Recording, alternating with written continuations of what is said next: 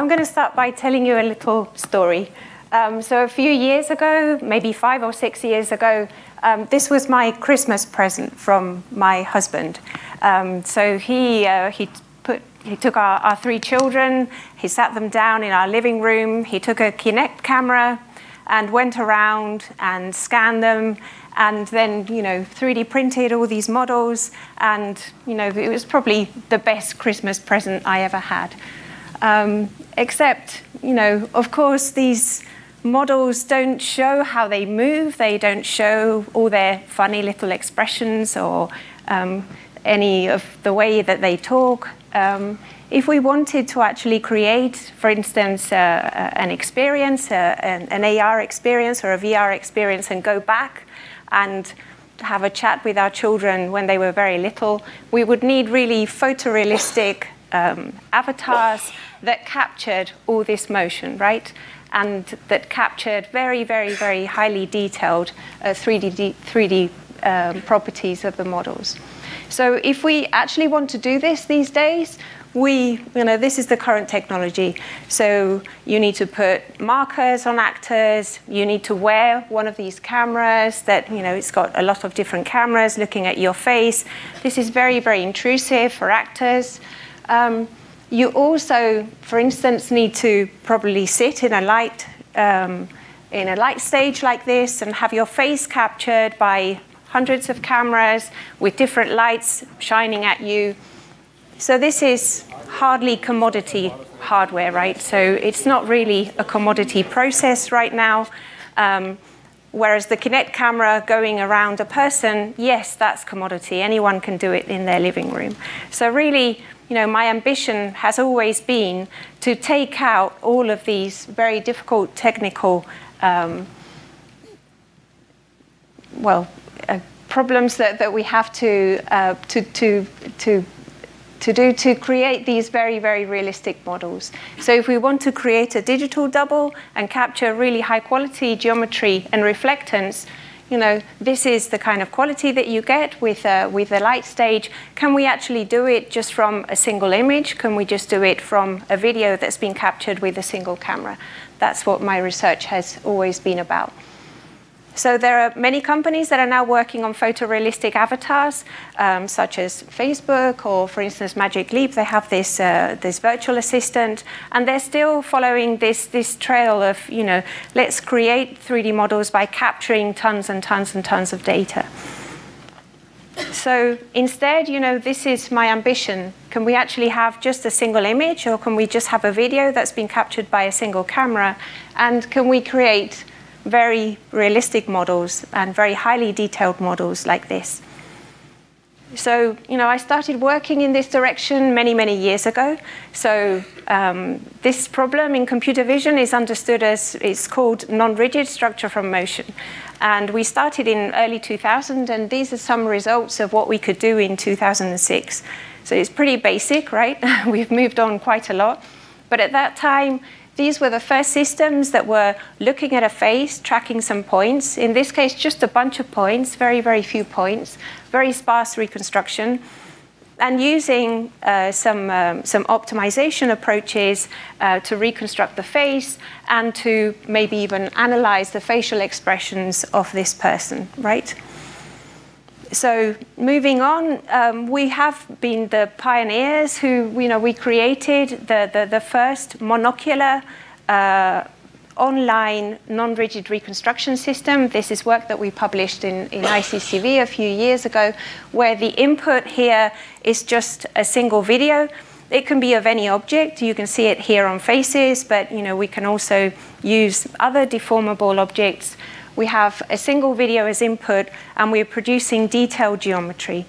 So you can see here that we can reconstruct a hand, we can reconstruct toys, we can reconstruct lots of different non-rigid objects. And this is the kind of level of detail that we can get in our models.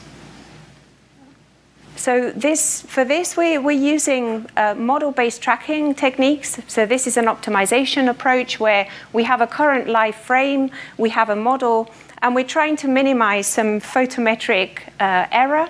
So what we want is for matching pixels to have the same color, basically. And we use this loss function to find out the new pose of the object.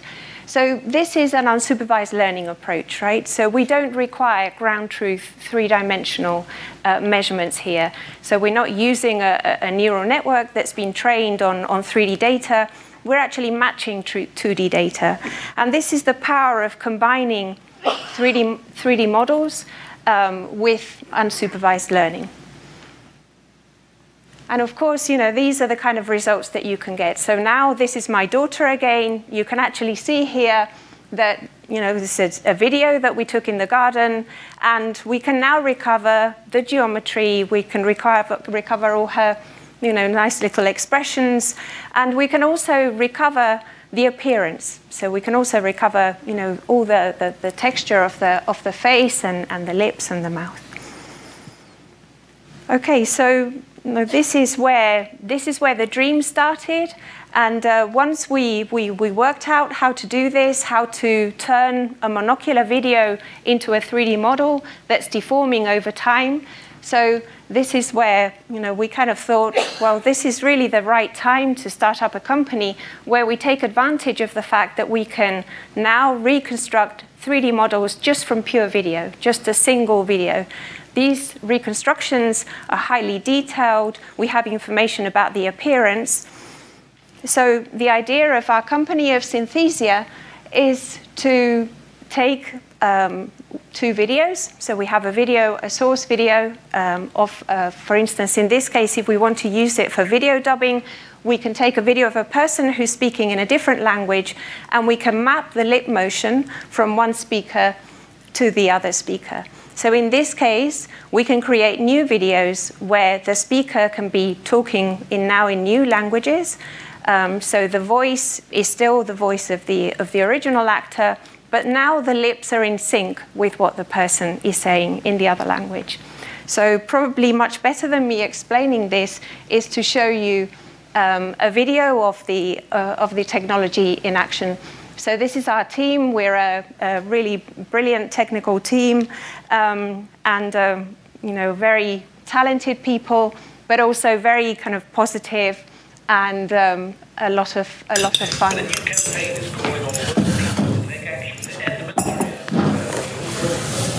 Malaria isn't just any disease. It's the deadliest disease there's ever been. Se dice que ha matado más de la mitad de la población que ha existido. وما زالت تقتل طفلا كل دقيقتين. Mais nous pouvons y mettre fin. Nous savons comment, nous en avons la possibilité. हमें और अधिक कार्रवाई की जरूरत है. 我们需要让世界领导人关注. Hivyo tunazindua kampeni ya sauti. Speak up and say, malaria must die. One voice can be powerful, but all of our voices together, then they will have to listen. Malaria must die, so millions can live. Okay, so what's important about this is that David Beckham doesn't speak any of those languages, of course. He speaks English, he probably speaks a little bit of Spanish as well. He spent some time there. But these are the voice actors. These are the people who speak all these languages. They're from different countries in Africa. This was actually when we filmed them in the studio. So you can see that we've just got a single camera pointing at all of these actors, and they just very comfortably said their messages. And then what we can do is take all these videos, reconstruct the 3D models, and transfer the motion from one model into another one and resynthesize a new video.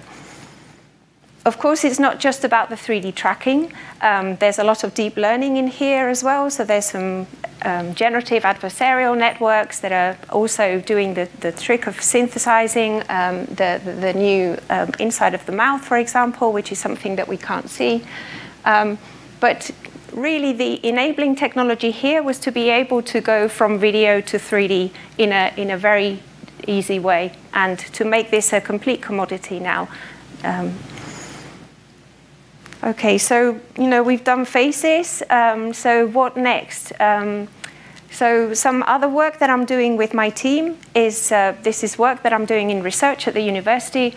We're looking at images of people. For instance, in this case, it's a project where we have a robot that's looking at people carrying out maintenance tasks inside a warehouse. So this is, in the wild, difficult images to process. And we're finding out the 3D pose of the people directly just from video. So 3D reconstruction of human pose, monocular. And the other thing that we're working on as well is, objects and full scenes.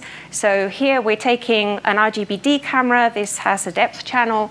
We're moving the camera around, and we are reconstructing the whole scene. We're associating semantic labels with the objects, and we're segmenting them from the background. So now we can see a reconstruction at the level of objects. So you can think about this as semantic SLAM. So we are adding some semantic information about the objects to the 3D reconstruction. So of course now, we could potentially, in the future, the key to commoditization of video synthesis is to put all of these three things together, right? So we can do faces. We also track the pose of the body, and we can do full scenes. We can understand objects, which objects are present in the scene. So I really believe that the route to commoditization of video synthesis is to have proper understanding and proper 3D understanding of the environment. Okay, thank you. Thank you very much. Well done.